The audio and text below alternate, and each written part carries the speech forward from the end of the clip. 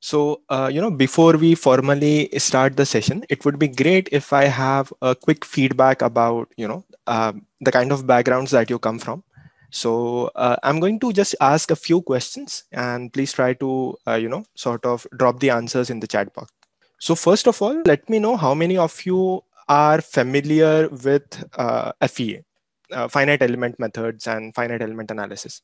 So if you are acquainted with this, just say yes. If you're not, just say no. Good to see that you're all so responsive. Okay, so we have mixed responses. All right, fine, no problem. Secondly, to those who said yes, have you ever until now used any of the FEA tools? So by tools, what I mean is Hypermesh, ANSA, or any other tool. Okay, I see someone using ANSYS, Hypermesh. Okay, fine. Okay, that works, guys. Thank you so much for the feedback. And finally, one more thing. So what I've noticed in the previous sessions is sometimes people wait for their doubts, maybe for the recordings or stuff like that. So don't do that. I have inserted some specific pauses in the PPT that I'm going to present where we will be discussing your doubts. So just park your doubts just until that moment when we get to the doubt session, and then maybe we can take it forward. Right, so I'm going to share my screen now. Okay, so guys, good evening and welcome to this bootcamp on Hypermesh fundamentals. So, typically it is my habit to sort of gauge what is it that we are going to look forward to in whatever seminar, webinar, or boot camps that I am attending. So what I'm going to do now is maybe in the beginning, what we can do is I'll walk you through what I have in store for you, what to expect from this complete, boot camp, and then we will actually start working on Hypermesh. So on the screen, if you can see this first half, this is where I will be talking about the industry in general. Then we will also have a deeper look into the automobile industry. We will go deeper and deeper until we reach the simulation department. There, I will give you an overview of, what are the different tools that are being used, how they are being used, and, what role do they play in the complete food chain. And finally, I expect most of you to be freshers or maybe people who are about to graduate. So how does life of a CAE engineer look like when a fresher really enters into this CAE field?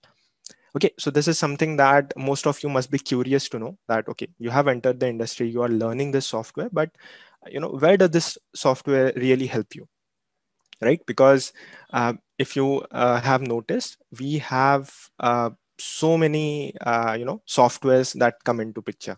So you have Hypermesh, you have ANSA, you have ANSYS as well, and almost every company is developing their own softwares for different reasons. So one might wonder, is it really worth knowing all the softwares, or which is the most widely used software in the industry that maybe you can master? So stuff like that I'll be discussing in this first half. In the second half, we are actually going to try our hands on Hypermesh. So this is the schedule for today, and for tomorrow we are going to go deeper into Hypermesh. So today we will maybe just go through the very basics of Hypermesh, and tomorrow maybe we can address how stuff happens in an industry with respect to Hypermesh. Lastly, to close it in a very very nice note, what we will be doing tomorrow also is we are going to look at automation in Hypermesh. So this is another thing what Hypermesh is very famous for. It is very easy to automate inside Hypermesh. So we are also going to have a look at how that is done in Hypermesh. And what's more is we are actually going to address some of the industry problems and create an automated solution for it. So you'll be surprised to know how simple it is to write a macro or maybe automate any process in Hypermesh, and that too when you're actually saving some time for the industry. Okay, so with this, I will start this off formally. So like I mentioned, the first thing that we want to answer is, where does Hypermesh stand in a typical CAE food chain? Okay, sorry to interrupt, guys. maybe I think there's someone supporting this from Skill-Lync. So is it possible to not have these notifications of people who are entering for me? Yes, Sarang, I'll mute those. Perfect, perfect. That would be great. Okay, thanks. All right. So right now we are having a look at the automotive industry, and we are not going to get into the very details of what's what, who's who. We are just going to have an overview, the bigger picture. So there are two major terms that are being used in the automotive industry. First one is known as OEM, which is a abbreviation for original equipment manufacturer, and the second term is original design manufacturer, or an ODM. So what are OEMs? Well, as you can see on the logos on the right, you have Volkswagen, BMW, Hyundai, all of those. Then what are ODMs? ODMs are, well, these are some of the prominent ones: Lear, Faurecia, Varroc, and many more. So I think your first impression would be you would have rarely heard these terms for ODMs. And there is a reason for that. So to address that reason, let us understand what an OEM is. So I'll just read out the text. An OEM is a company that purchases parts and equipments that may be manufactured by another company. So a classic example for this is airbags.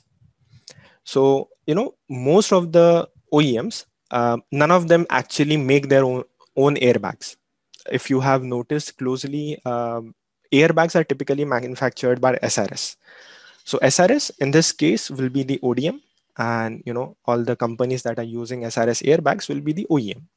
This is the simplest analogy. So with that as a background, let's move further into. We are still in the automotive industry, but now we are having a look at the simulation department. So typically, what happens is OEMs, they come up with their own styling. You have this beautiful curves and spoilers and all those stuff that is there that goes into the design of an automobile.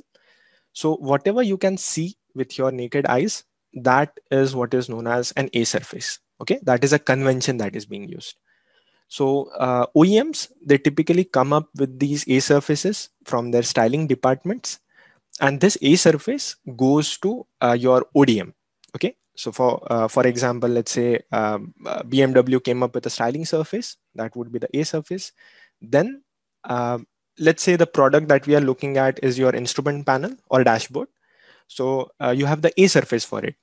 So A surface in this case would be, let's say, if you sit inside the car, um, the dashboard that you see with your naked eyes, the topmost surface, that would be the A surface. So this A surface is now being transferred to the ODM, and this basically goes to the CAD team of the ODM. Now the job of this CAD team is to create a B surface. So what is a B surface? A B surface is something that is basically goes under an A surface, which is normally not visible directly to the naked eye. Now, one might wonder what is so special about a B surface. I mean, to those who are maybe a bit acquainted with the CAD softwares, what you would say is, okay, take the A surface, offset it by some thickness, and you have the B surface. What's so special about it? Well, the special thing about a B surface is the B surface will have all your fixing elements. So when one part fits over another part, there will be some features that will go into this union. So some of them could be your welding bosses, screw bosses, clip towers, dog houses, stuff like that. So it is the CAD team's job from the ODM's side to build this B surface, all these fixing elements, and then combine the A and B surface together to generate a closed solid. Okay, so now we have the A surface, B surface, the CAD team has filled it up. Now we have a solid part with some finite thickness. Now, this is where we as simulation guys come into play. So this complete solid, by complete solid, I mean not just one part, the complete assembly. So for example, if you're talking about the instrument panel, for the assembly, you will have, your air vents, speaker grills, and, instrument cluster, stuff like that. So all of this together as a whole, as an assembly, will go to the simulation team. Now, what is the job of the simulation team?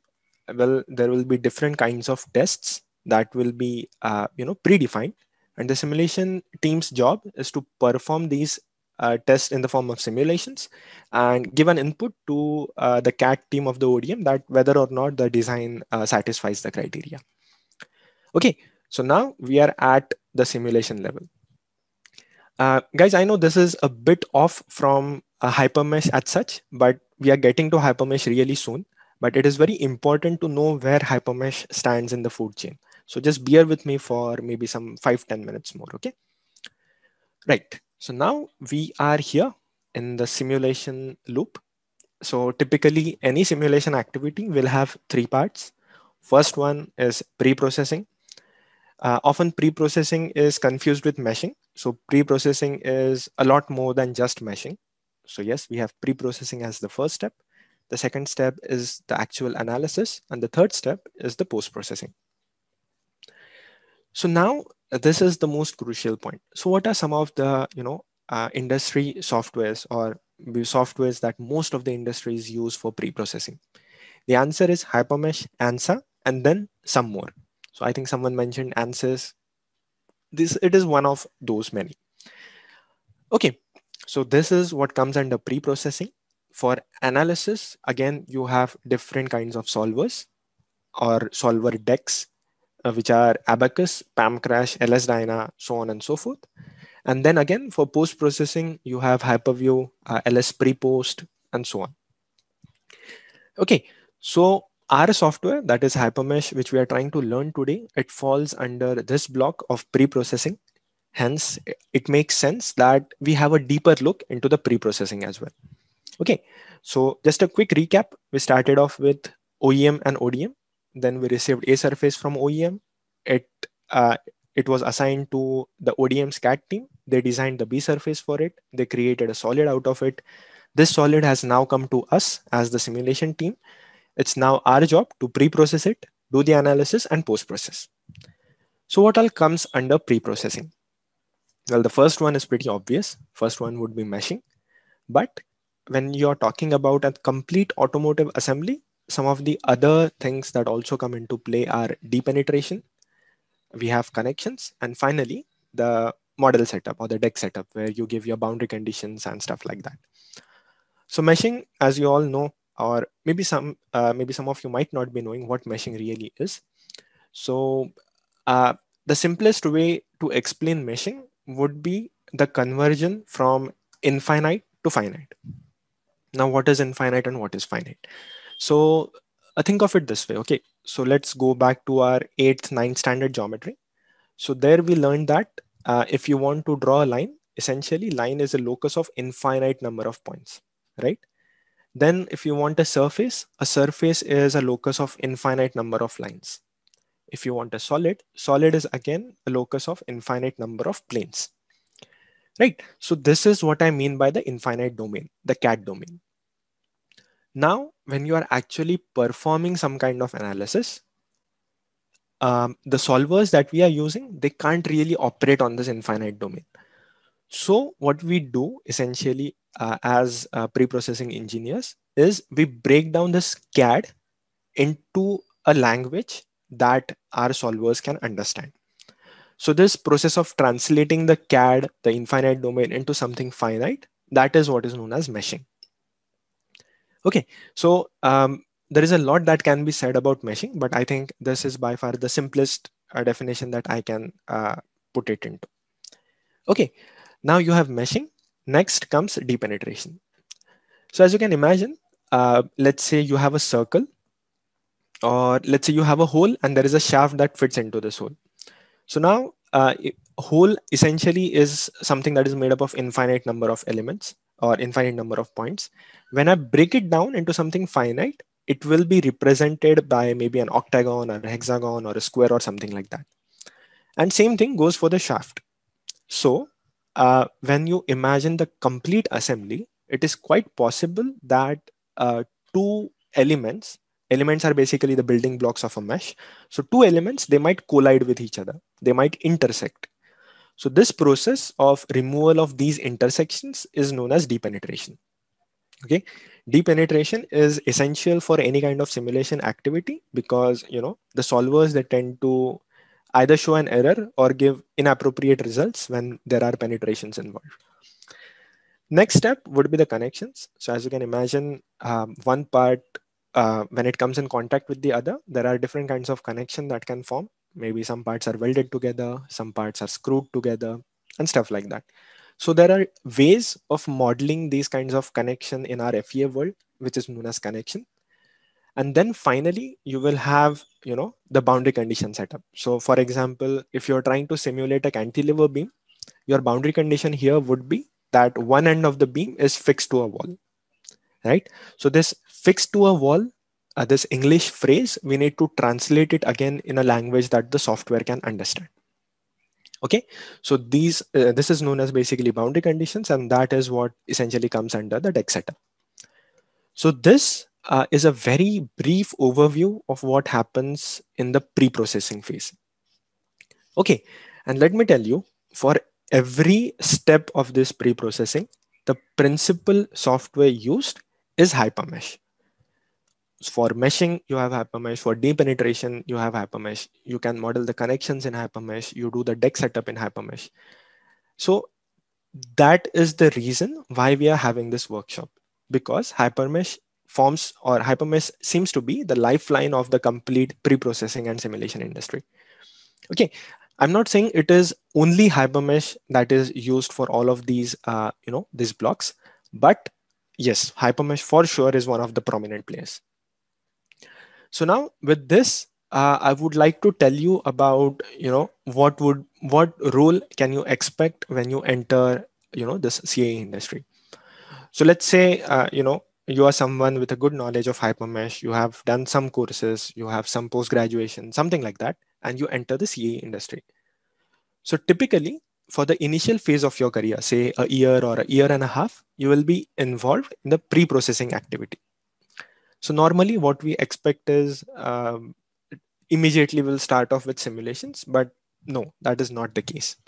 The reason is, most of the industries, what they want really is they want their engineers to be very good in, handling the complete meshing, depenetration, connections, deck setup, and all of that. And only then, as a senior, you will be involved in the simulation activity. Again, this is something that is followed in general by most of the industries. Next, this is very important. So, what would be the expectations of the CA from a CA engineer? So, first one obviously is meshing. So, when we say meshing, um, you know, that's a huge list of expectations. First one is obviously mesh quality. So, you'll have to deliver a good mesh. Your mesh has to be very accurate in capturing all the features. You have to be very efficient in meshing. So, by efficiency, I mean how soon can you mesh a given component. Next would be your expertise in handling complex geometries. So if you're given a complex geometry, like let's say a composite, how well are you able to mesh it? So that is what defines your expertise.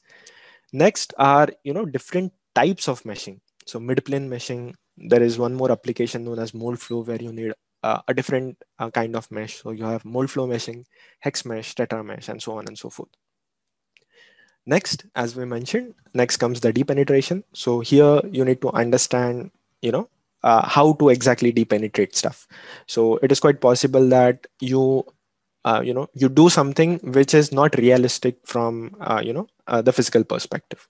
So you need a deeper understanding of how, the components actually come together.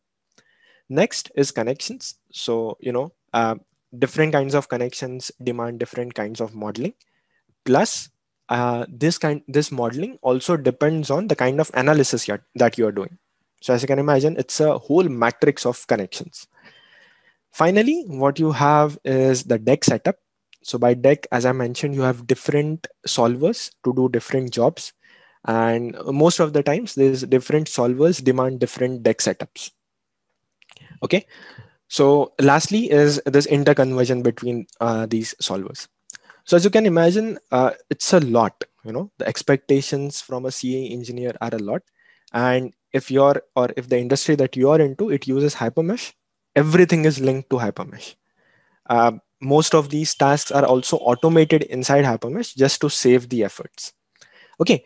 So with this as a background, it is safe to assume that Hypermesh is your heartbeat for any industry that is typically associated with Hypermesh. So with this, I would now like to formally take you to Hypermesh itself, and we are going to sort of actually play with Hypermesh from here on. But before that, I'm going to take a pause and let's have any questions that you have so far in the session.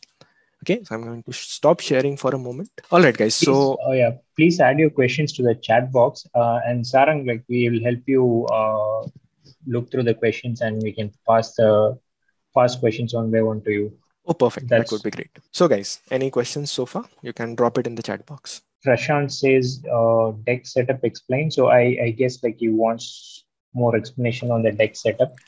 Right. Okay, so Prashant, deck setup. So what I can say is it's like using different softwares. Okay, so um, since you're pretty new to this, the simplest way in which I can explain this is, let's say you're doing one kind of simulation in any software. Let's say XYZ. Then, if you are sort of trying to do some other kind of simulation in some another solver, then sometimes the modeling technique, the way you're modeling connections and stuff like that, that changes. Okay, so that is why we need different kinds of decks, because one particular solver is good at doing one kind of simulation, the other solver is good at something else. So deck setup essentially means connecting your parts together and finally assigning the boundary conditions. So these two things together is known as deck setup, and this module will be different for different kinds of solvers. So as and when you progress into this industry deeper, you will come to know what different decks are. So yes, Then yeah. there are multiple questions about deep penetration. Mhm. Most of them want to know what is deep penetration and and explained a little bit more. Okay. All right, guys. So uh, I see a lot of questions that are coming from OEM, ODMs. So let's skip those because our intention for this bootcamp is to make you aware about Hypermesh. This general trivia that we are discussing, we can also do that, but then your gain would reduce. So I would suggest let's stick to Hypermesh as such, and OEM, ODM, we can discuss that later. So I think the question was about meshing. Okay, so this is a good question. So have you all understood what meshing really is? Because that forms the basis for Hypermesh. If you have understood, say yes, or maybe if you have understood, don't say anything. Just say no if you haven't understood. What is meshing? Is it clear? We have a mix of yes and no's. I see like Okay, at least 7, 8 people say no. got it, got it, got it. So guys, let me do this. Instead of making you imagine what a mesh is, we will actually see what a mesh is inside Hypermesh itself. Okay, so it will be much clearer then. Okay, so with that, shall we proceed further? Let's have a look inside Hypermesh now. Maybe if you still have some queries, we will have it at the end of the session again. Okay, so uh, this image that you see on the screen right now, that is your startup window for Hypermesh. Um, what I'm going to do is I'm going to walk you through some of the basic icons, what is located where, how is the general sense of things in Hypermesh and stuff like that. And when we actually import a CAD and actually do some meshing, I will also explain what mesh really is. Okay, so for now, I'm going to close the PPT. We are going to open up Hypermesh itself. All right, guys. So as I mentioned, our job as simulation engineers comes into play when the CAD is ready, right? So when we launch Hypermesh, the first thing that we would do as simulation engineers is maybe we will import the CAD. So all of those menus are there here. So I will, okay, just a moment. Okay, so the version of Hypermesh that we currently have, it is the student edition for HyperWorks 2021. So let's start off from the left-hand side corner. So here, naturally, you have the first, that is building a new model. So that is what is there here. This is your open. From here on, the actual stuff starts. Okay, so now when you actually start something, you can import different kinds of entities. So first thing is import a model. So by model here, what we mean is another Hypermesh file. So that is not what we are going to do right now. Import solver deck. So solver deck is something that I explained a while back. So if you click on this icon of a person here, here you are able to see what all user profiles are there. So user profiles is nothing but deck. It's one and the same. So Radios is one solver, OptiStruct is another solver, FECO is again another solver. So it's same as, I think most of you might have used CAD. So you have AutoCAD, you have CATIA, you have ProE, SolidWorks. So these different kinds of softwares are available. Similarly, when you get into the simulation industry, you have different kinds of tools dedicated to different kinds of simulations. So for example, if you are trying to simulate the crash of a vehicle, that would be done in a software known as PAM crash.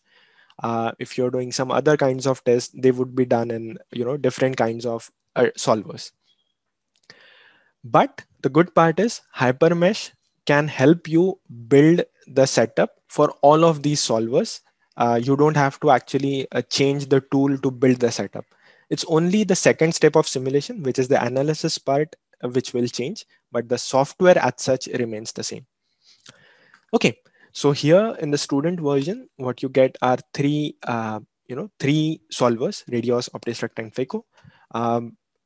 As such, for the commercial version, you have some 9 to 10 another solvers coming into play. Okay, so that is what I wanted to convey about user profiles. So if you are setting one particular user profile here, so that is OptiStruct for now, you will be able to import any model that has the extension of OptiStruct. So see, I know since you are new to this whole software and to this field as well, some things might be difficult to grasp at first. But trust me, the things that you need to know from this workshop, that I will ensure that you have it crystal clear. Okay. So if I'm not stressing upon a particular point, trust me, it is not something that you need right away. Let's take baby steps because this is your first introduction to the software. Okay. So here you can import either the different solvers, or you can also import the CAD, right? So as I mentioned, for the simulation industry, we need to start off from the CAD itself. So that is why typically what we do is we import the geometry. So if you go to import geometry, you have all the different kinds of file formats available: IGES, SolidWorks, STEP, so on and so forth. Then if you have import, you naturally also have export. So if I click on export here, what you will be able to see is the type of file. So OptiStruct, again, as I mentioned, is one of the solvers. You get a option to export it into the different solvers as well. And then again, some other options to perform the export. So that is all about import export business. Here you also have an option to export it to a PowerPoint and stuff like that. But let's keep that for later. Now, Hypermesh again has three, or rather, okay. So Hypermesh has three entities which are used to organize the data. First one is known as a component. So let me open one component for you. So this first icon is for displaying the CAD. This second icon is for displaying the mesh. So mesh will most often be denoted as FE entity. Okay. Typically, the solvers do not call it as mesh. They call it as FE entity, finite element entity. So this first icon is for CAD. The second icon is for mesh. So now in the graphics area, nothing is visible. That is because it is hidden somewhere on the screen, or it is not positioned like in your CAD softwares. So I'm going to press F. So once I press F, it is going to fit into the screen. Now holding down control, if I use the left mouse button, I can rotate my model. Holding down control, if I use the right mouse button, I can pan. And if I use the mouse wheel into the screen, it zooms out. If I pull the wheel towards me, it zooms in. Okay, so as you can imagine, this is a CAD. It is a closed solid. There is no missing surface or anything like that. Now, our job as a simulation engineer is to first pre-process this into a format that the solvers can understand, the translation part that I explained. So let me show you how that looks like, and then I'll explain what it is. Okay. So as you can see, this is a continuous entity. You have one surface attached to the other. You have these ribs, you have holes and stuff like that. So if I sort of do this translation that I'm talking about, the meshing part or the pre-processing part, this is how it is going to look like. Okay, so what has happened? This complete continuous CAD, now I have broken it down into some simpler entities. So the simplest building blocks that we are using are squares and triangles.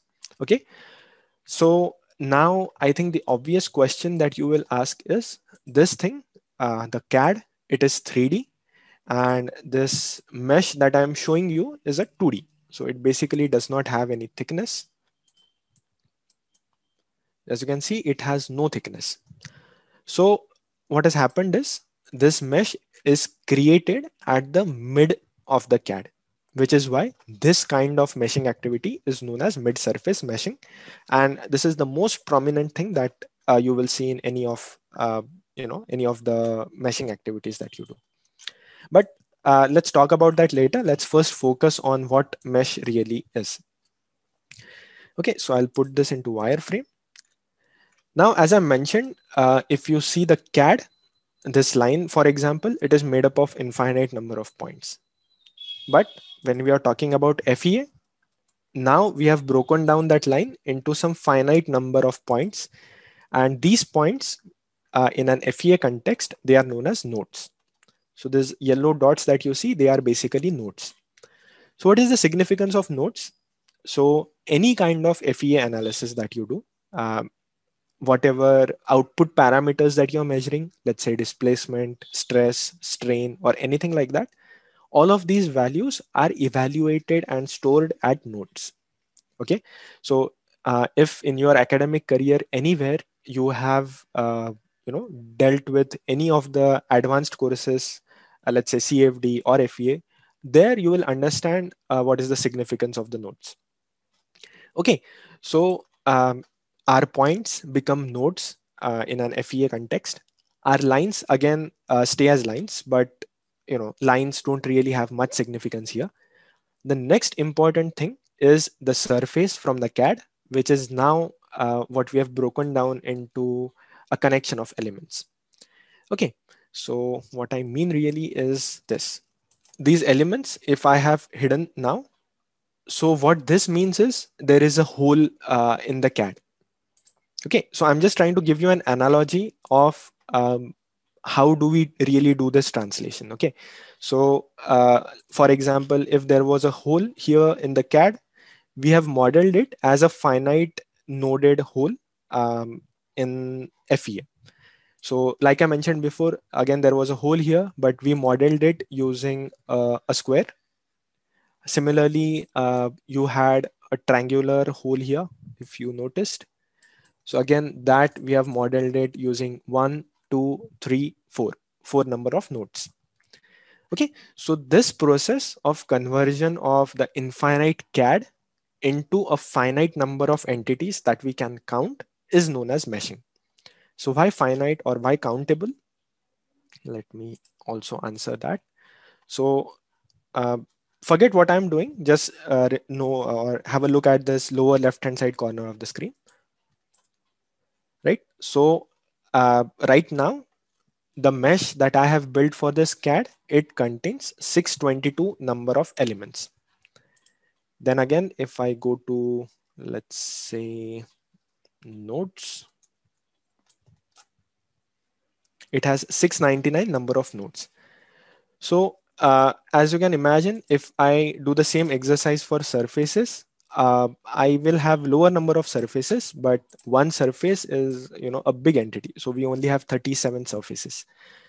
But again, this surface is continuous, and the solvers that I'm talking about, they can't really operate on a surface, which is why we had to break it down into these smaller entities.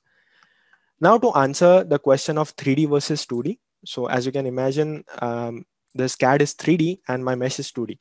So to convert this mesh or to give it a 3D form, what we do is we assign a thickness to this element. Okay. So if I show you how a thick, okay, I don't have the property assigned. So just forget what I'm doing for a couple of minutes. I will explain what I'm doing later, but just for the visualization purpose, let me do it for you. Okay.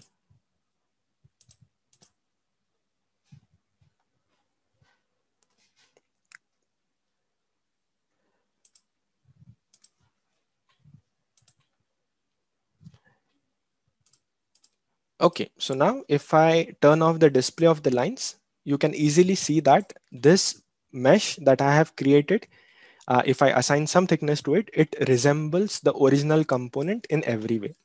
So if I overlap both these components now, it would be hard to tell the difference between those two models. Okay, and this in essence is what we want to achieve as FEA or pre-processing engineers. So we want our model to resemble CAD in the closest way possible. So the most accurate mesh would be the one that captures the CAD as it is into the required details. So this is, I guess, the best way in which I can explain the meshing process to you, or rather, at least the philosophy behind the meshing process. So are there any doubts?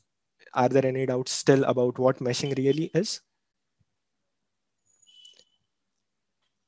So maybe Skill-Lync guys, you can help me out with the doubts if any. Sure. So far, like no one has. There are just two replies saying yeah, they understood it. So Okay, maybe we great. can move forward. Okay, great.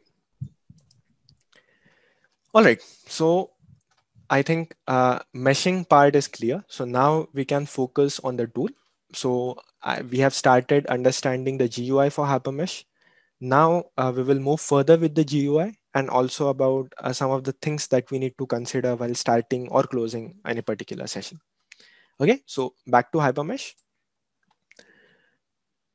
So one thing about Hypermesh that you need to know is most of the commands that we operate when we are working on Hypermesh, they are associated to some particular key on your keyboard. Okay, so in order to see where these keys are located and some other environment settings, what we need to do before we begin any session in Hypermesh is check for these behaviors of this default stuff that is there. So maybe I'll pull it down a bit. Okay, so what I'm trying to do is, so the menu is basically hidden behind this zooms window. So maybe just give me a moment. So guys, the problem is right now, because I tried to resize Hypermesh, all of these menus, they sort of changed their position and they are now appearing here. But nonetheless, the simple way to do this is to close and reopen a Hypermesh session. But anyway, so if you press O on your keyboard, what you will be able to see is this whole menu that comes up. So the first thing that we need to do is we need to set how different entities are going to be displayed for us. So this is something that will help us later, but it is good if we do this well beforehand. So if you go to graphics, the first thing that you need to do is click on thick 1D elements. I'll explain what 1D elements are and how they are useful, but yes, this is the first thing that you do. Next is if you go to mesh, uh, just make sure that this option of advanced remesh is set to keep mesh, at least for the beginning. Okay. The significance of both of these things I'll explain in a while, so don't worry about that. Okay, so these are the settings that you need to do immediately when you start Hypermesh. Next, one good part about Hypermesh is whatever settings you do, once you close a session in Hypermesh, Hypermesh has a habit of writing down the history of the previous session. So if you close this session, you will see Hypermesh writing two files. One is hmmenu.set, and I think the second one would be hw settings or something like that. So the significance of these files is whatever changes the user does to the default GUIs and the default behaviors, they are saved by Hypermesh. So next time when you launch this session, you won't need to, sort of do this complete thing again. Now, sometimes it might happen that in case you're using a shared machine, someone else might have changed the settings and you don't know what's happening or what's going on. So what you have to do essentially is just delete these files. So I'm going to show you where these files are located. So if you go to documents, that is your default working directory for Hypermesh. And these are the three files that I was talking about. First one is command, next is HW settings, and the last one is HM menu. So if you just delete these files, then Hypermesh will be, restored back to the default factory settings, and you can safely do your changes.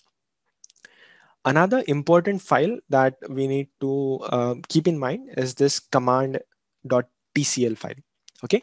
So one good part about Hypermesh is whatever command you execute, whatever code is being executed inside Hypermesh, that is being simultaneously written into this command.tcl file. So this file essentially is going to be our one very helpful guide whenever we start automating stuff in Hypermesh, which is why we need to keep in mind where this file is located. But as a beginner, for now, you don't have to do anything about all of these files. We will talk about these files maybe by end of tomorrow's session. Okay, so that is the stuff about starting and stopping of Hypermesh. Next, so this is what I meant by can Hypermesh remember its user. Okay, so next, this is basically what I was trying to do. So if you go to preferences here, if you go to graphics area, this menu will open up. You can Oh, also, yes. Sarang, sorry to interrupt. The participants are saying that the video is frozen and it Okay. Yes, my bad. it's not So clicking. I presented Hypermesh and not the complete screen. My bad. No problems. Okay, guys. So I have updated the share settings. Is the PPT visible now? Yes. Perfect. Sorry about that. Okay. So now, basically, this is what I was trying to do when I resized Hypermesh. So if you go to preferences here, you have graphics as an option. So this is what we did, thick 1D elements. And then what you also have that I wanted to demonstrate is keyboard settings. So what are keyboard settings? So as you can imagine, meshing is a time intensive job.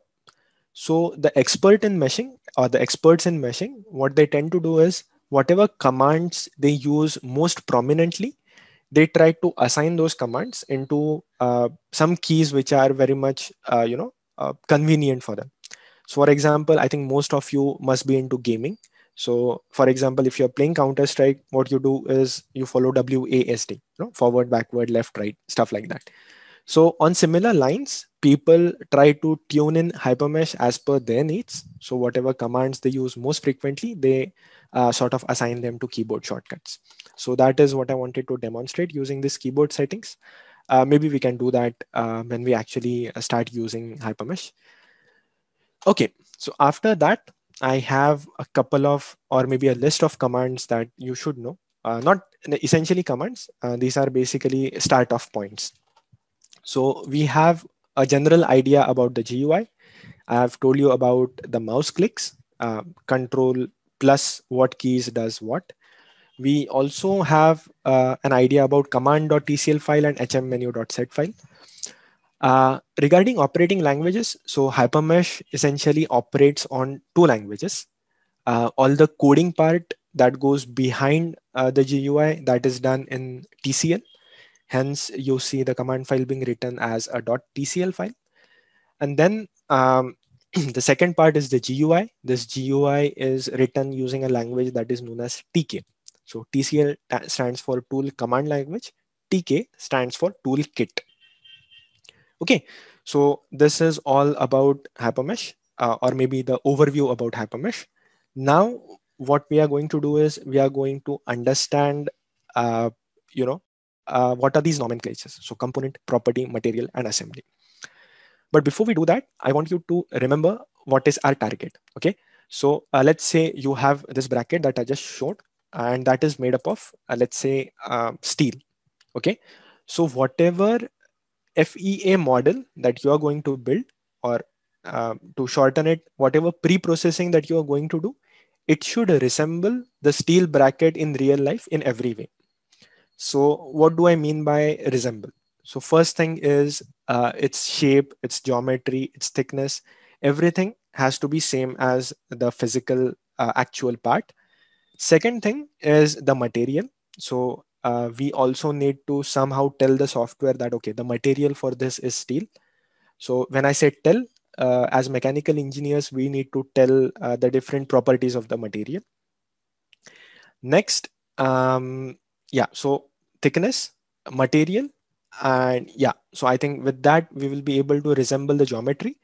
Now, if this part is connected to some other part, we also need to inform the software about this kind of connection.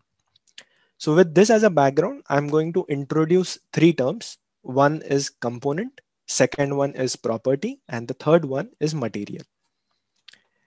So just give me a minute until I put this back to its original position, so we have some more area to work with. So now, if you noticed a while back, what I had was, just the geometry. Then uh, I have this mesh that is there, but there was no thickness assigned. So this switch on and off, this tab that you see on the left, this is what is known as a component. A component in Hypermesh is an entity that stores a lot of information containing the overall shape of the part. So let's say the geometry file, the surfaces and all, that is stored. Or if you are drawing any line, even that will be stored inside this component. And also maybe the mesh, the FEA entities. So this is what a collector or a component stands for. That is the purpose of a collector or a component. So how do we create a collector? Just right click here, say create, and you can see component. Okay. So if you just click here, it will ask you to rename it if you want, and that's all. This thing can also be performed using the buttons here. So this one is for component, this one is for assembly, this is for property, this is for material, so on and so forth. So now you know what a component is. So for now, I'm going to display this one component. So with this, or with this mesh, what I have achieved is I have captured the shape, I have captured the geometry. Now what is missing is the thickness. So this information on thickness, that is stored by another entity that is known as property. So that is what I created a while back. So again, if you go right click, create property. So this is basically arranged alphabetically. So if you go to property, you will be again asked to rename the property. And as if you scroll down here, you will see that property has n number of options available, n number of inputs available. So T in most cases will stand for thickness. So you type whatever value of thickness you want here, say enter.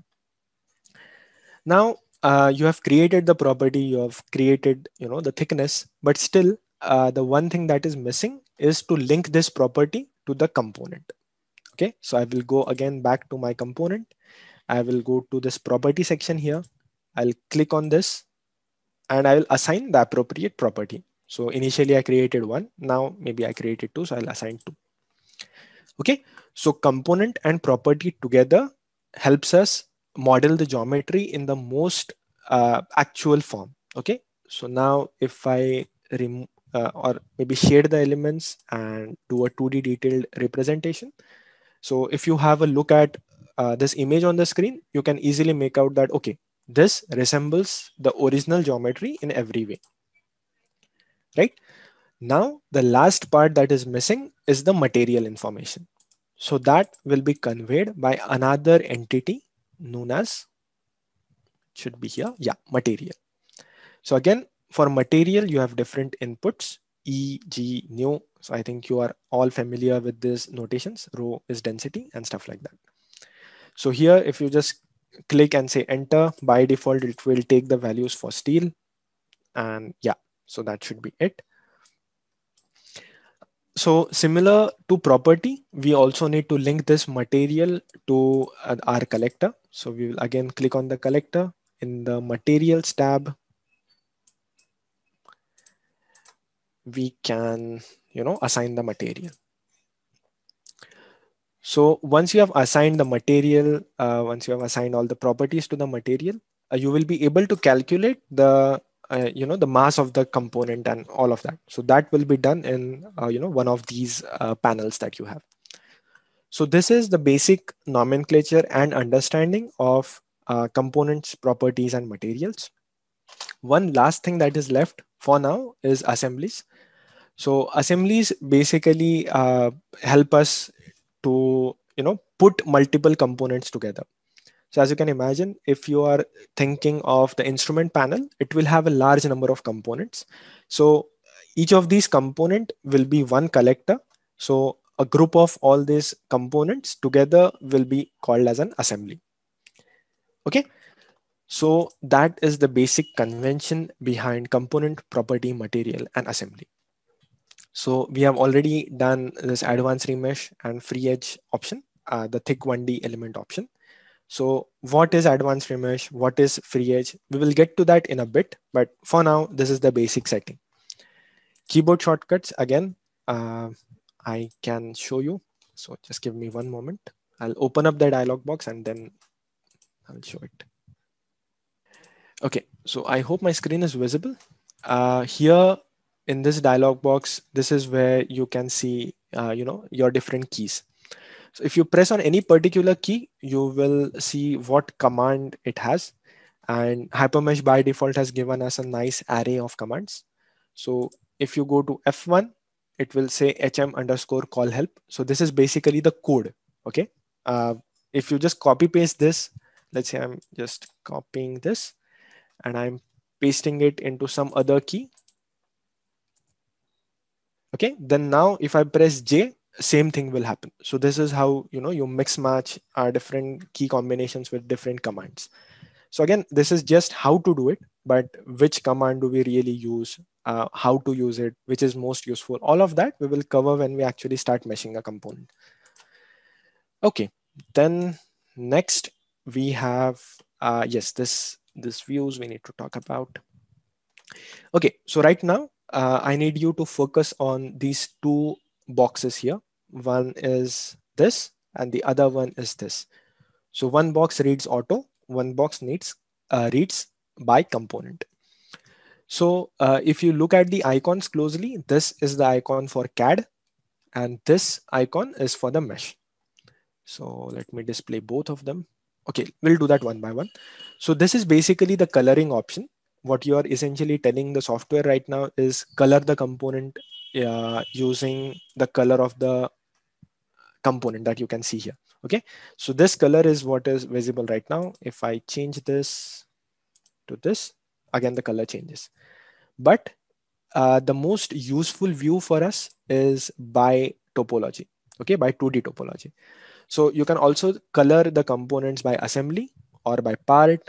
Again, by component is what I already explained, and topology. So let's go to 2D topology. So now you can see that these colors have changed and these colors have very special importance and significance inside Hypermesh. So I ask all of you to pay very close attention to what I'm going to say right now. Okay. So green colored edge, when you are talking about a CAD, a green colored edge essentially means that that edge is basically shared by two surfaces. So if you focus on this edge here, it is shared by 1 and 2, two surfaces, right? So similarly, the complete component, if I put it in wireframe mode, it is a closed solid, which is why all the edges are green. Okay, now let me do something. I will delete one particular surface, let's say this, And what you can see is now this solid has opened up, which is why we can see the insides, and the edge color has changed to red, right? So if this red colored edges are basically known as free edges. Free edges for a CAD is different, and free edge for a mesh is different. So for a CAD, a red colored free edge means that this edge is not shared by any other surface. We only have one surface that connects this edge. Okay, so this is there. And then again, finally, if one particular edge is shared by, let's say, more than two surfaces, it turns to be yellow. So let me also show that. Forget what I'm doing. I just want you to focus on the color. So maybe I'll demonstrate that as a different component itself. Okay. Let me undo, and yeah, so we are back to, yes, we are back to the old model. Okay. So different views. Okay, yeah, we also need to talk about the view for mesh. So I will get back to the standard representation. So again, for mesh, we have different kinds of coloring options. So we can mesh it by the color of the component, by the color of the property, material, assembly. If it's a 1D mesh, 2D mesh, 3D mesh, the most widely used is by element quality. So again, what is element quality and all of that stuff, we will address it in tomorrow's session. But just note this, that whenever you are measuring the quality of a mesh, okay, so and someone has done a particular kind of mesh, then there are some set criterias and set parameters which define how good that mesh really is. Okay, so these are some of the standard parameters, and in element quality view you get to see which element is failing in which kind of quality criteria. So what each of these quality criteria mean, and that is, that comes maybe at stage 4 or 5, and we are right now barely starting with 1. So don't be intimidated by this. Remember the motto for this bootcamp: we just want to get into Hypermesh. So if you yourself launch Hypermesh, you shouldn't be stuck anywhere. That is the only motto. Okay, so uh, like I said, don't worry about uh, the element quality and stuff like that, but just remember that this is how you can have the coloring option. Okay, so right now I'm going to put it back into by component option. Now I'm going to explain this red and yellow convention again with respect to your free edges. Okay, so again, what operations I'm doing, forget about that. But there is something known as free edge for an element as well. So that I'm going to demonstrate.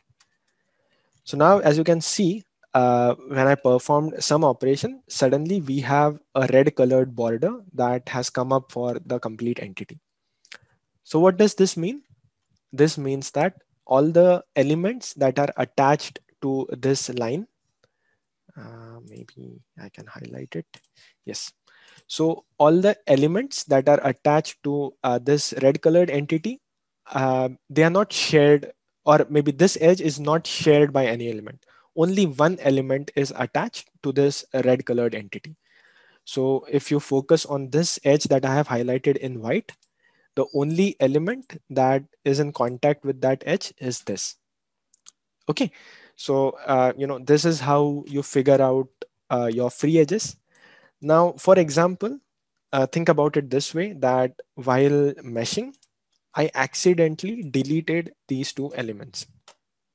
So if you have a look at the CAD, the surface is continuous. But if you look at the FEM mesh, then a few elements are missing here, which means from an FEA perspective that there is a hole in this component here. But that is not really the case.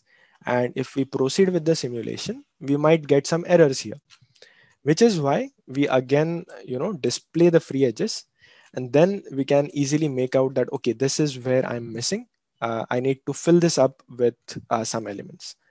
So let me fill it up with some elements and see if the free edges are gone.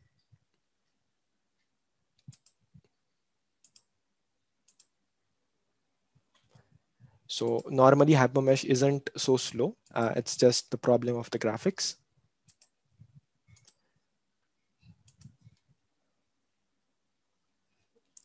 Okay. So right now I am actually building the element node by node, just in a manner in which you might, build a geometric entity. So again, now I'm going to ask Hypermesh to display the free edges for me. First, I'll delete the existing ones and I'll display it again. And as you can see, once we fill it up with elements, the free edges are gone in that location. Okay, so this is what free edges is all about.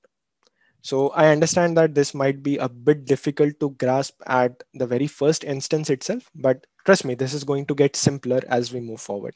Right now, what I'm trying to do is I'm just demonstrating different options. When we actually start working with one particular component, it will be a lot easier. So that is all about different kinds of views, free edges, then geometry topology, the green colored edges that I already told you.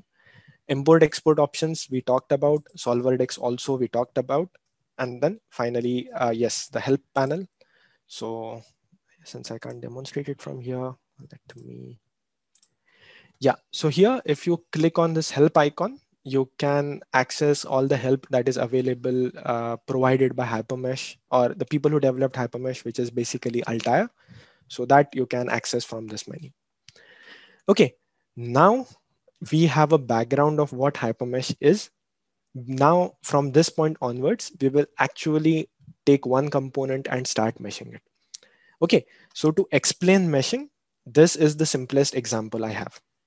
Okay, so imagine that this is a square box, or maybe to put it even simpler, imagine that you have a square cake and you want to divide this cake into equal parts for your colleagues or stuff like that. So how would you do it? Your first cut would be something like this, next cut something like this, right? So if you cut it like this, then you will get 16 pieces, and that is essentially how you will distribute it. But imagine doing something similar for a triangle. Okay, so now again, if I follow the same rule, I first put a cut like this, next cut something like this.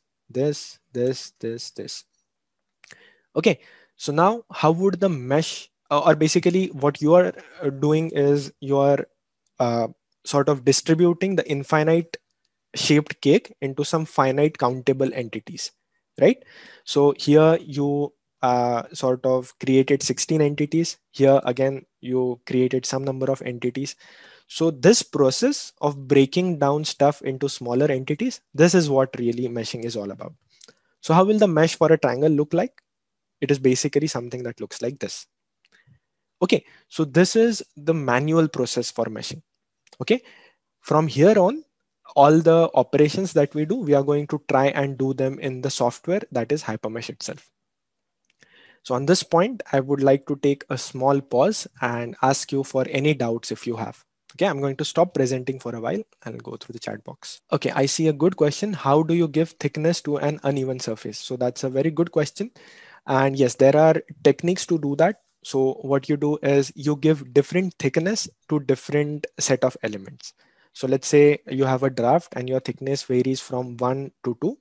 Then, for example, let's say you have 5 rows. Then each row, you will start incrementing the thickness. So the first row will have thickness of 1, next row 1.2, 1.4, 1.6, 1.8, and 2. So that is how you give thickness to a varying thickness product. How to decide perfect mesh size? Again, that is a good question. Um, the answer to that is it will be guided by the industry that you work with, because there is something known as mesh validation studies or mesh conversion studies that happen in every industry. And those studies essentially give the result of the perfect mesh size. Okay, so free edge remesh, how you do it. So free edges are never basically remeshed. Okay, free edge is just a display entity that you use to identify if there are any problems with your mesh. Remesh operation is actually done on the remaining entities that we just saw. Okay, so this will be clearer once we go into the details. How does Hypermesh distinguish between actual geometry holes and FEA holes?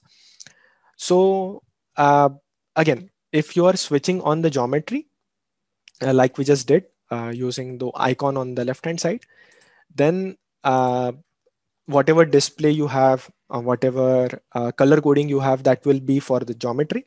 Once you switch off the geometry, only FEA is visible. You switch on your free edges, and then you will be able to see where the holes are located from an FEA perspective. One good question that I see is quadrilateral and triangular meshing. So these two shapes are basically the building blocks of FEA. Now, one might wonder why not use a pentagon, hexagon, you keep increasing the number of sides. But the reason for that is, as you can imagine, all of these analysis that you do, they are done by some solvers, and solvers are basically codes. So these codes, they need quadrilateral and triangle as an input, which is why we don't use any other shapes. Hypermesh extension is .hm. Conditions of mesh like curve. Well, okay.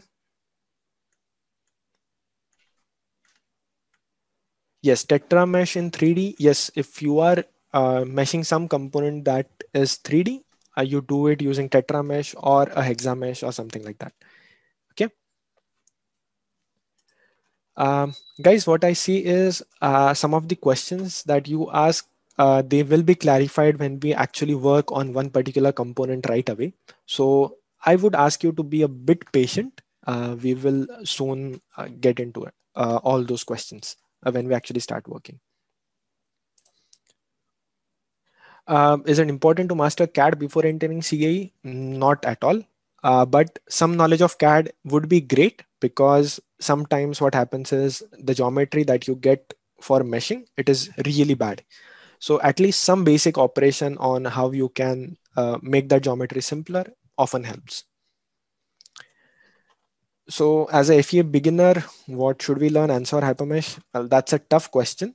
The simpler answer to that would be, let's say if you have any particular company in mind or particular industry in mind, you should know what software they are using, and then you should go for that software. But in my opinion, both of the softwares have, the rough philosophy behind the softwares is the same, which is why at times it is much easier to switch between these two softwares as well. Okay, so what is HyperWorks? Okay, so there is a company known as Altair. They have a product suite known as HyperWorks, and one of the products of HyperWorks is Hypermesh. There are n number of products that come under HyperWorks, but right now we are only dealing with Hypermesh.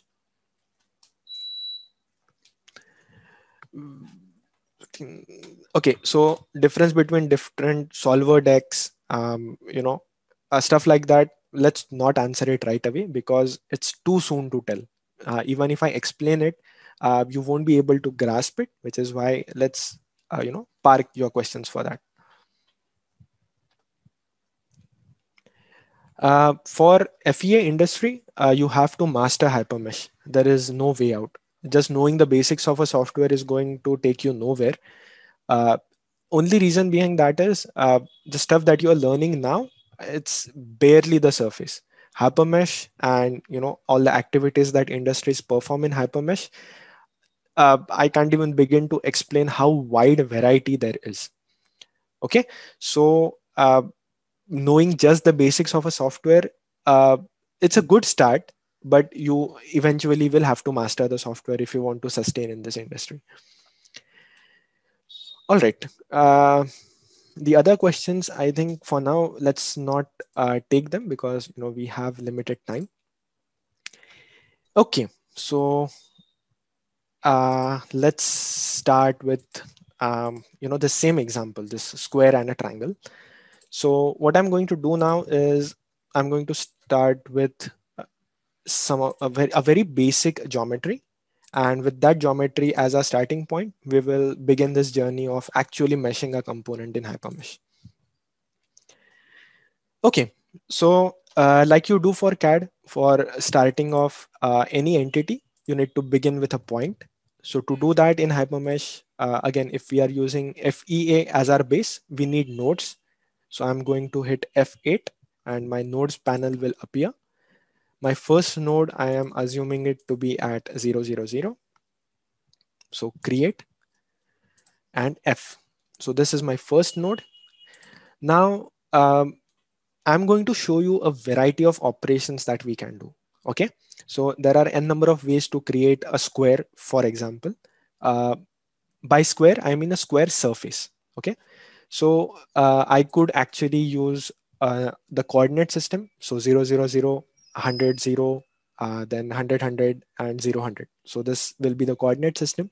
But intentionally, I'm not doing it that way because I want to show you all the different stuff that we can do around in Hypermesh.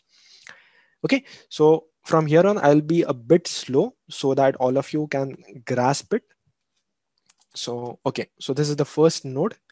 Now what I'm going to do is for generating the second node, I'm going to move this node in, let's say, the X direction by 100 units. Okay, so I will first select the node. But what will happen is if I move it, my previous node will move away, right? So, okay. So if I'm saying move, this original node position is changed. Hence, I won't be able to use this node to create the square anymore. So what I'm going to do is I'm going to say node duplicate. Now that the node is duplicated, as you can read on the left-hand side of the screen, even if I press translate, my original node is still retained and the new node is now created here. Okay. So with these two nodes, now I will start building, the square. Now, the next thing that I'm going to do is I'm going to draw a line connecting these two nodes. But as I mentioned, when we create any geometric entity, it is saved in a component. So the current component in which everything is going to be saved is shown here. But for simplicity, I will create one more component. Let's call it first. Okay, so as you can see, whatever current component is there, that is displayed here. So now to create the geometry, I'm going to go to this geometry panel. I'm going to click on lines. I'm going to create the line by using the second option. Okay, so you can also create a line by specifying the coordinates, but since we already have the nodes, I'm going to use the second option. So this is my first node. This is my second node. I'm going to say create. Okay, so my line is created. Now, if I switch on and off, as you can see, the line is being switched on and off, implying that this line is being saved in this component. Okay, now if I wanted to generate a surface from a line in a CAD, what I would have done, I would have simply swept this line along a guide or by some distance in a particular direction, right? So I'm going to do something similar. I'm going to go to 2D. So this basically is 1D meshing, 2D meshing, and 3D meshing. I'm going to say drag. So by drag, what I mean is I'm going to either use a line or I can use a node. So I'm going to use the line. I will select the line. I will drag it, let's say, along the y-axis that I can select here and by a distance of 100 mm. Now here I get an option uh, to see the output. So I can either create only a surface, I can create the mesh simultaneously while creating the surface, and mesh without mesh, delete surface, and mesh without surface. So these are the four options available. Right now, since I'm demonstrating the CAD to you, I am clicking on surface only, and I'm going to say drag. So as you can see, our surface has been generated, right? And since we are in the 2D topology mode, all the edges are red, indicating that this surface is not shared by any other surface. Okay, now let's get to the part that we were all waiting for. I'm going to press F12. So F12 basically is the shortcut key for automesh, right? So automesh is a command in Hypermesh which helps you mesh any given surface. So I'm going to go to surfaces. This is where I specify the element size. So as you know, we have this distance as 100 mm. So if I say 25, I will break this down into 4 parts along length and 4 parts along height. So all in all, we will have 16 parts, just like we did in the example that I just showed. So here I select my surface, I say mesh, just a moment. Okay, so as you can see, Hypermesh has done the job well. We have four elements along each length. And if you suddenly realize that, okay, I need more elements, I can just click on 4, 5, 6 and stuff like that. I can do it for all the, all the different sites, and I can just say mesh. For now, I'm going to stick to 4 and return. Okay, so this is how our mesh for this part looks like. Now, uh, let me do the same exercise for a triangle. So in order to generate a triangle, I'm going to use the nodes from this square itself. So this is the first node, this is the second node, this is the third node. Let's use the translate operation. And again, this time I'm going to translate it along y-axis. One thing I forgot to mention. So this translate command is Shift F4. Okay, so if you press Shift and if you press F4, you will be able to, sort of access this panel. Again, I'll say duplicate and I'll say translate. Okay, so this is now our, the triangle that we were looking for. Now the square we generated by, let's say, using the drag operation. Here I'm going to do something different. Here I can directly create the mesh. So for that, what I'm going to do is I'm going to click on F6 or press F6. F6 is my element edit panel. I'm going to say create. One thing to note is if I create the element now, it will go into the same collector that I have. So instead of that, what I'm going to do is I'm going to rename it as square, and I'm going to create another collector, create component, and let's call it tria. Back to F6, create. And if I say create, my triangle is generated. Now, one thing to notice here, we have one element, but here, what I mean is we have one smaller element here, but if we look here, we have one very huge element, right? So Hypermesh also has an option where we can remesh our one big element to, break it down into smaller elements. So again, here I changed the option from surface to elements. For I'm still keeping the mesh size as 25. I'm going to click on mesh. So, this is how the mesh is being generated for the triangle. Now, Hypermesh has its own algorithm which determines how a particular mesh is being generated. And this is the best possible design that Hypermesh basically gave us. Okay, so this is a rough idea on how meshes are generated. So like I mentioned before, our size for the square was 100 mm.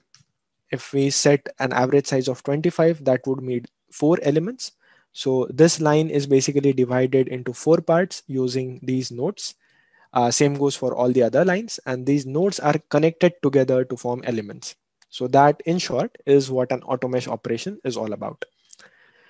So again, let me take a quick pause and let me hear from you if automesh is clear to you, because this was our first meshing operation so far. So if anything is unclear, just drop your queries in the chat box. One query which you might have is how do I know the shortcuts for all these different commands? So I will show that in a bit. But apart from that, if you have any other queries, yeah, I'll be happy to answer.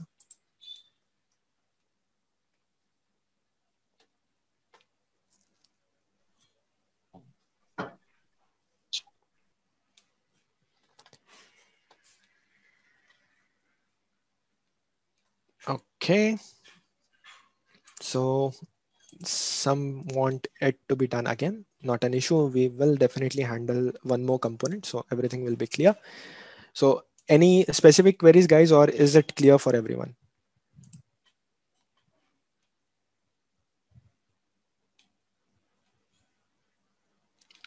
For 3D meshing, we will address that as a separate module tomorrow. Okay. So I can see that a lot of you are saying repeat. So for sure, I'll be happy to do that. Let me just quickly present it. Okay. So what I'll do is I'll delete everything. So we have just a moment. So what I'll do is I'll use the geometry as a reference point, and from there we will start meshing. Okay. So just ignore what I'm doing for a moment. To tell you in short, what I did right now is I generated a surface from the FEA entities that we had. If you go to F2, you can delete all the elements and all the different kinds of entities that are available. So if you click on this arrow here, you get to choose what you want to delete. So if you want to delete elements, click here. For components, click here, and so on. Okay, so I'm deleting this. Okay, if I set it into component view, so this is one component, this is another component. And remember, this is not an element anymore. Uh, I have clicked on the element display. This is not an element. This is a CAD, right? As you can see, if I do this, these are both CAD. Okay. So now I will not show how we generated the surfaces. We will just focus on the AutoMesh operation because as you know, you will already have the CAD with you, right? So creating CAD is not your job. I just wanted to show you that because I wanted to explain translate operation, create element operation and stuff like that.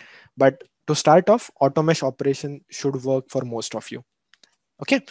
So again, I am going to click on F12. Okay. Immediately when I press F12, this goes into a topology display. I will click on surface. I will select a surface. I'll put whatever average size I want. This time, let me put it to 10. So by 10, what I mean is 100 by 10 is 10. So I'll have 10 elements along every direction. I can also mesh different surfaces at the same time when I click on mesh. So as you can see now, our square has been meshed perfectly using different smaller squares, and so is our triangle. So as you can imagine here, this one edge that was there in the square is missing, which is why we have a lot of triads, because when you have a triad, two nodes combine together. So for example, if I want to show you how a triad is created, Hypermesh gives you an option to merge two nodes together. So if I click on F3, okay, so I've clicked on F3, I click one node, I click second node, and what Hypermesh will do is Hypermesh will combine those two nodes together to form a triangular element. Okay, so this is how triangular elements are created.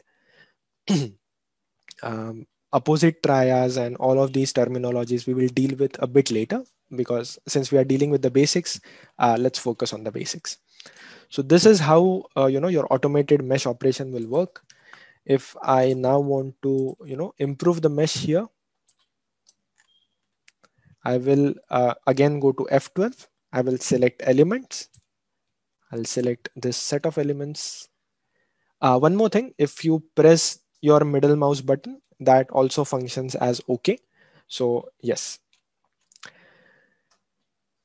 Yeah, so that is how your remesh operation worked on your elements. Okay. So I hope this is clear now. Any queries still?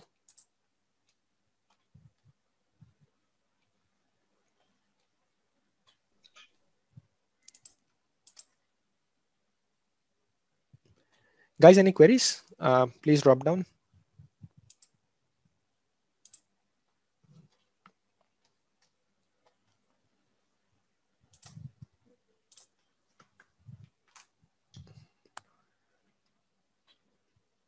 So the mesh on a triangle appears different because, as you can imagine, we are missing one complete side, which is why the number of nodes that were 10, they need to be reduced. So in order to reduce these nodes, as I just showed you, two nodes combined together to give you a tri element. And that is how Hypermesh meshes the tri elements. Okay, wonderful. So from here on, like we meshed the very basic shapes as of now. What I'm going to do now is I'm going to show you if you are given any particular component from the industry, how would you actually mesh that kind of component? Okay.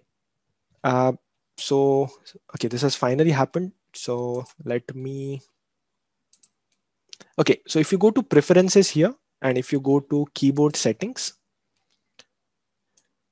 now we were using F12, right? So if I click on F12, you will see that HM underscore push panel auto mesh. So this is where you can locate all the different shortcuts. But if you want to actually locate this command in Hypermesh, then that will be located in these panels. So we used the translate operation. So that was with the shift key. So I'll go to shift, F4, translate. Similarly, I used F6. So if I click on F6, I can say HM push panel edit element. So that is the command, and so on and so forth. So this is how you have a look at all the different shortcuts. But as I mentioned, if you are someone who has no idea on Hypermesh, all the commands are located here. I strongly advise to use the shortcuts because only then you will come up to the meshing standards that the industry demands. Okay, so if you go to 2D, this is basically meshing. So you can see auto mesh operation here. So if you click on auto mesh, again the auto mesh panel opens up. You should locate, translate, and all of this stuff here as well. Okay, so with that, now we can actually start working on the industry parts.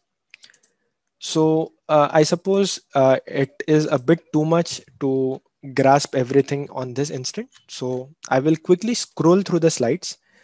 Maybe you can take up a pen and a paper, and if you have or if you remember any doubts, just note them down, and we can address them later. So this was the overall picture. Then we went into OEM and ODM terminology. We had a look at the simulation department in an automotive industry, the different blocks of the simulation department, which are pre-processing, analysis, and post-processing. Since meshing comes under pre-processing, we had a deeper look into the pre-processing department. First one was meshing, second was depenetration, which is basically removal of intersections. We had connections, and finally we had the tech setup. Then I explained to you what all is demanded out of a CAE engineer. Then finally we entered Hypermesh GUI, and inside the GUI we located which commands are located where. We also understood how to pan, zoom, and operate Hypermesh. We also learned about command.tcl and HM menu set files. We understood how component property material assembly is linked together. We are yet to discuss this advanced remesh option, but I'll tell about it very soon. Free edge, yes, we have addressed that. We have addressed keyboard shortcuts. We now know how to have different looks from a CAD perspective and a mesh perspective. So the topology coloring. Then we also discussed the import export options, the solver decks, and also how to address the help. Okay, so here in this slide, we actually meshed a component manually. So by manually, I mean literally using, let's say, a scale and a pencil. And same operation we later performed in Hypermesh. Okay, so that was our journey so far. We are now at the last part of today's session where we will open up a solid. We will see how Hypermesh actually, sort of meshes that solid. And that would be the last point for today's session. So again, with this overview, any queries or can I proceed?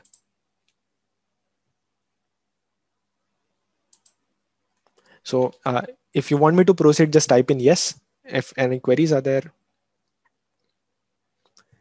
Okay, great. Perfect. Thank you, guys.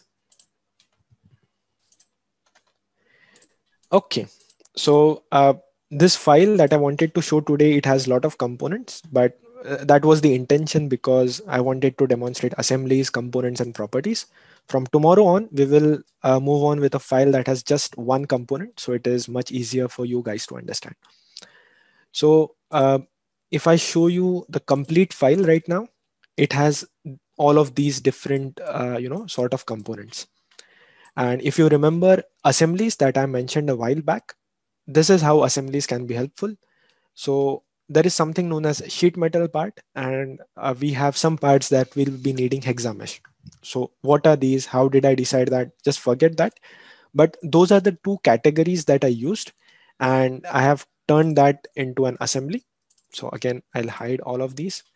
And now if I open the CAD for one particular assembly, all the parts that will need sheet metal mesh are displayed. Similarly, if I switch on the mesh, then the mesh for those parts will be displayed. And same goes for the hexa components as well. Okay, so this is how you can use assemblies at your disposal. Okay, so now as a first exercise, I am going to show you how did I build the mesh for this component. Okay,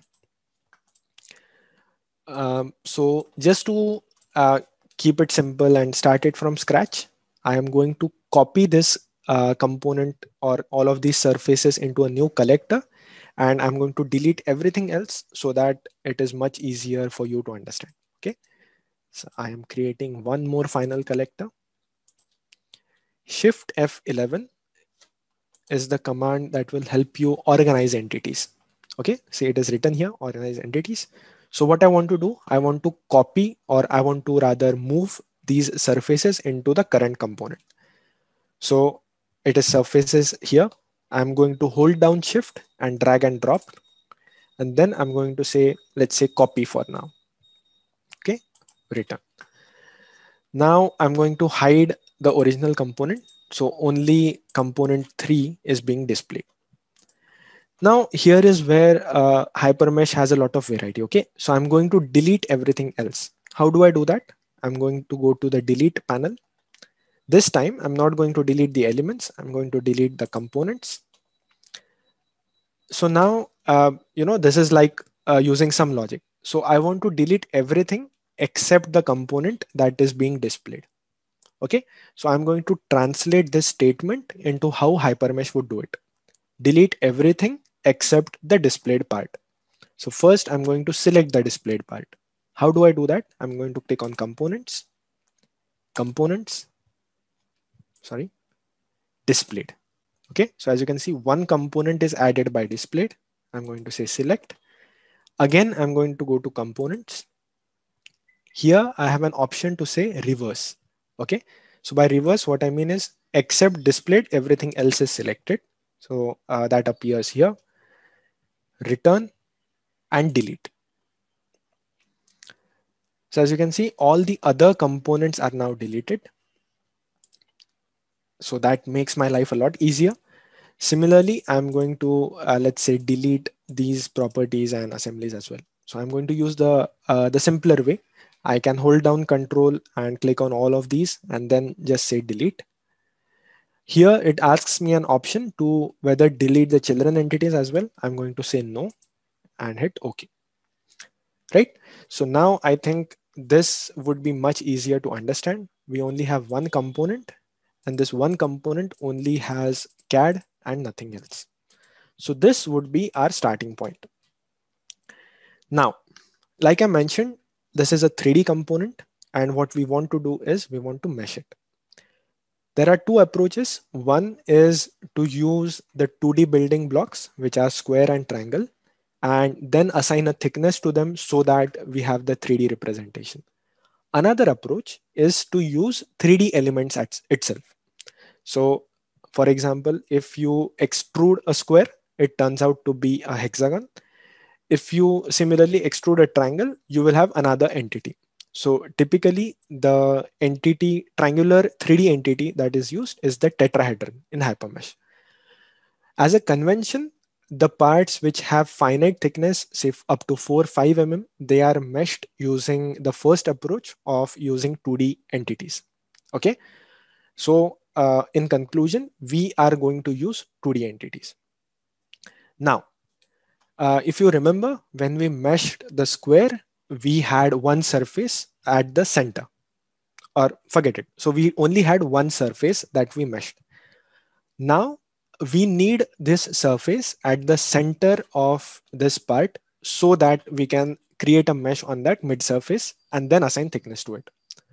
So this is the philosophy of Hypermesh. Whenever you are creating the mesh or the mid surface mesh for any component, by mid surface mesh, what I mean is a mesh that is there at the center of the component. So Hypermesh has an option to create the mid surface for any given closed solid. So that option is located here. You go to geometry, you go to mid surface, keep it auto for now.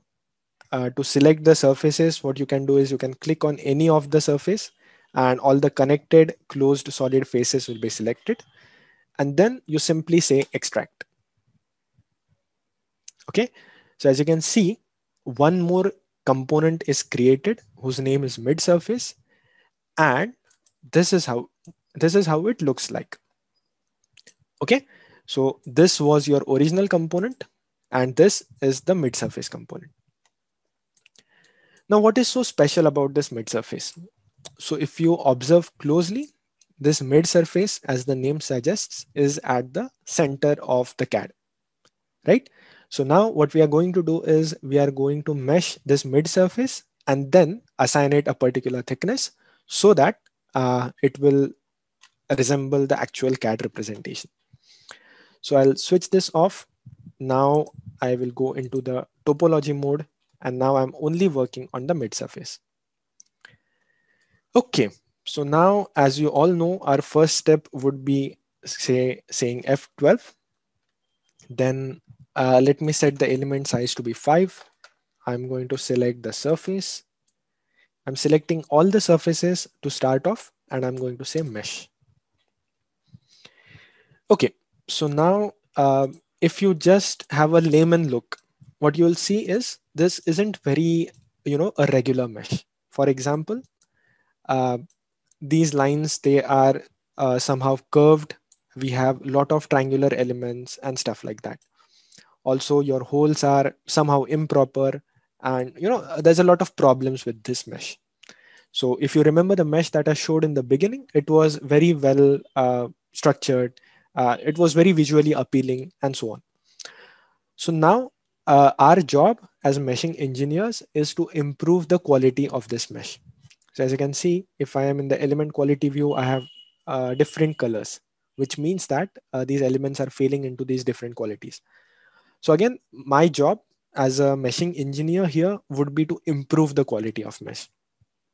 In order to do that, I should know what are the guiding principles of this mesh. So in order to do that, I'm going to switch on this icon here, display fixed points, also known as hard points. And what you will be able to see is Hypermesh is trying to put a node and on all of these hard points, right? So what that means is if I add a hard point anywhere, Hypermesh by default will sort of create a mesh or insert a node at that point. So what I'm going to do is I'm going to guide Hypermesh on how my mesh should look like. So how do I do that? I'm going to go to F11. I'm going to click on node. So this is the geometry edit panel. So what geometry editing we are going to do and why we are doing it, I will explain that as we do it. Okay. So like I mentioned, I noticed that we could have had a better mesh here. So I'm going to select this node. I'm going to select this node. And now there is a green line here, right? Similarly, I'm going to connect this node to this node. Again, I have a line there. I'm going to go to F12. Again, I'm going to select all the surfaces and I'm going to say mesh. So as you can see, Hypermesh has started to follow the line that I am giving it, right? Now this is where the remesh or the advanced remesh option that we turned off comes into picture. So let me show you what advanced remesh can do. Okay, so now my advanced remesh is on. What I am doing right now is, let's say I'm creating another line. So for example, I'm clicking this node and I'm clicking at any random location on this line.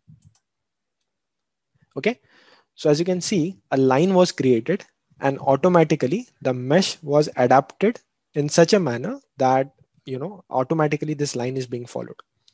So I'll repeat same exercise. I will use the second option now. So second option is the first input would be node.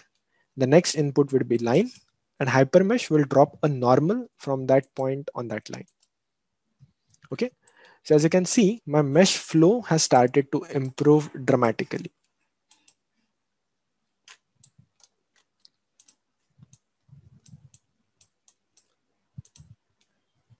Right? So, this is how you guide Hypermesh into making a better and better mesh. Okay. Same thing I can do in the reverse way. Let's say there is a particular line that I don't want Hypermesh to follow. So I can go to toggle edge and click on that line. So automatically Hypermesh will not follow that line. Okay. So this is the basic, or maybe the basic logic of how you can improve your mesh and your mesh flow. Okay, so as you can see here, there were hard points, which is why Hypermesh has, put the nodes there. Let me change the orientation of the hole. How I'm doing it right now, don't pay attention to it. We'll discuss it in an elaborate view tomorrow.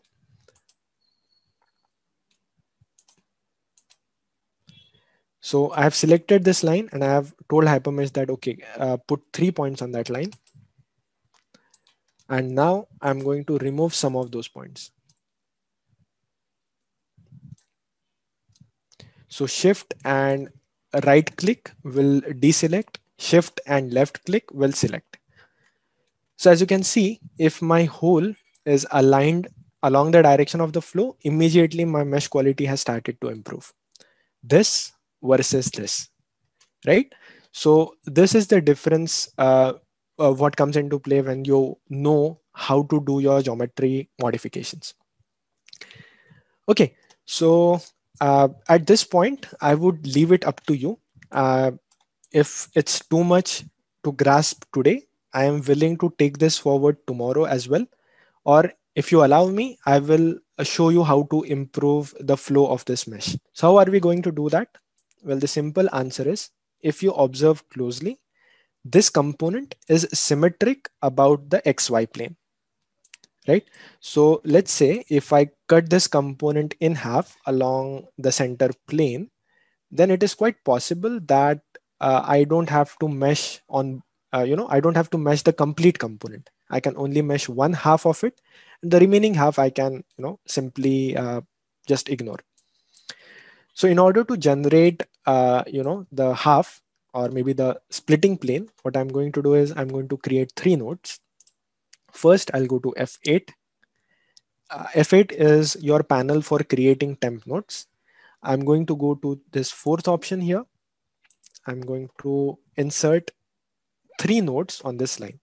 So when I say 3 nodes, what happens is 2 nodes will be the endpoints of the line and the last node or the third node will be at the center. So this is my first line, this is my second line, and this is my third line. Okay, so now just, look at the magic. I will go to surface edit, or rather I'll go to surfaces. Sorry, my bad. We'll go to surface edit. We will say trim surfaces or planes. And we are going to trim the complete surface with the help of a plane that is defined by nodes. Okay. So for selecting the surfaces, shift plus left click. Oh, sorry, my bad. Okay. Yes, the surface is selected. And now we are selecting the nodes. First node, second node, and third node. You can notice the color conventions as well. N1 is green, N2 is blue, and N3 is red. So it is also asking us as an additional input for base point. But if you have only given 3 points, 3 points essentially define a plane. So you don't need any additional input. Now, finally, I'm going to say trim. And as you can see, my one half of the mesh is already very well organized. So what I'm going to do now is I am going to make my life easier. I'm going to delete the complete mesh. I'm also going to delete the surfaces that I don't need. So again, shift, drop and drag, delete. Okay, so this makes my life a lot easier. Now the last thing that I'm going to do is I am also going to sort of divide my geometry into little squares. Okay, so the more I divide it into squares, the easier it is going to be for Hypermesh to create a smooth mesh. Okay, so first thing is I'm going to do the same exercise for this hole. Okay, so this orientation and this orientation is perfect. I'm also going to connect these two together so that the mesh flow is perfect across this mesh. Next, since I've connected this here, I can also go ahead and connect it here. And finally, from this point to this point, this point to this point. Why leave this line? So yeah. So now as you can see, with this level of geometry cleanup or topology enhancement, our mesh that is going to be generated is going to be incredible in the first go itself.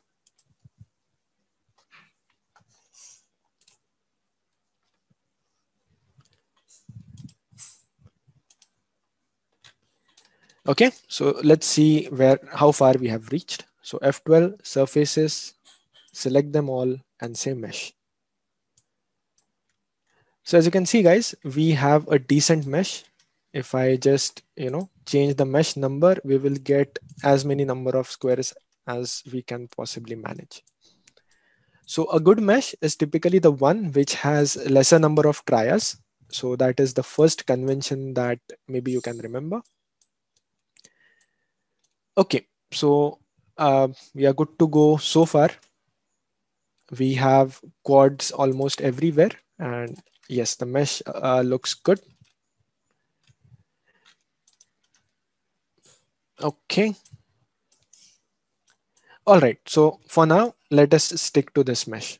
So as you can see, we have a very regular arrangement of elements here. And also all the squares are very well placed. Only problem is I can, okay, just focus on these two triangular elements. This is what is known as an opposite tria. So if two trias are facing opposite to each other, it is possible to convert them into a square. So how? Just go to F12, select elements, select the opposite trias and some elements near it. Make sure that as far as possible, you select a shape that resembles a square or a rectangle and just say mesh. So if I reduce this number here, yes, now we have a good looking, a square and least tria mesh. You can also remove this tria manually. Instead of midpoint, I'm going to replace this node with this node. Okay, so what has happened is once I did this, my element quality has started to fail. So let's see which color this is. This is maximum angle chord.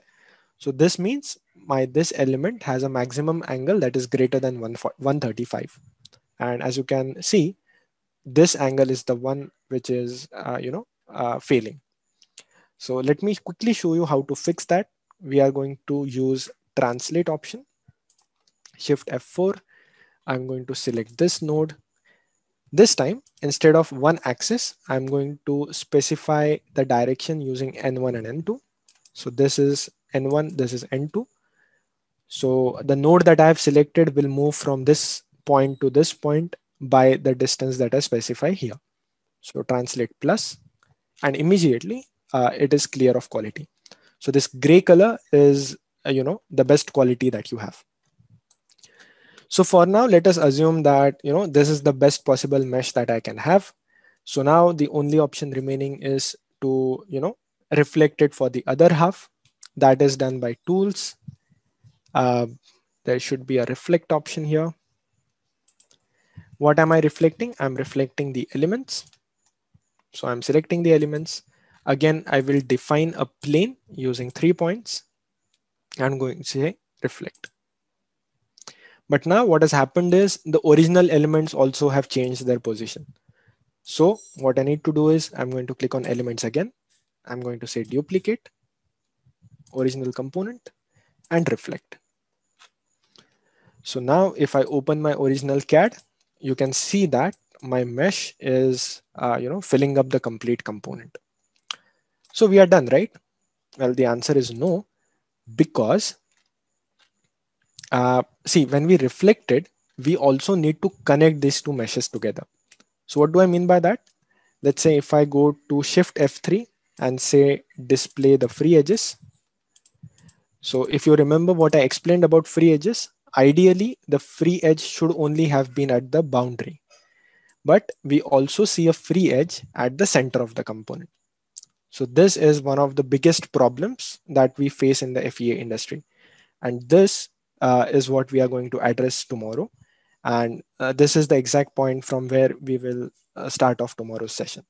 Okay, so we will first understand what are the problems that we face in the industry and how it is fixed inside Hypermesh. So we will start off from this point. We will again assign property, assign material to this component and check it against the original CAD available. So that will be the first part. In the second part, we will take a further complex component that will demand a bit more of geometry cleanup, and we will take it from there. Also, as I mentioned, the most another interesting part about tomorrow's session is going to be the automation that we are going to do with Hypermesh.